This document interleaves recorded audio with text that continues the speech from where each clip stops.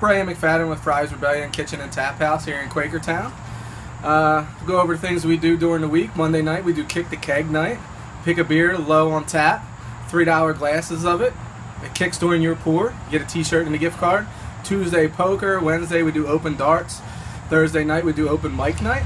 Live music all weekend, and we do jazz brunch. Starts at 9 a.m. on Sunday morning with a Bloody Mary bar.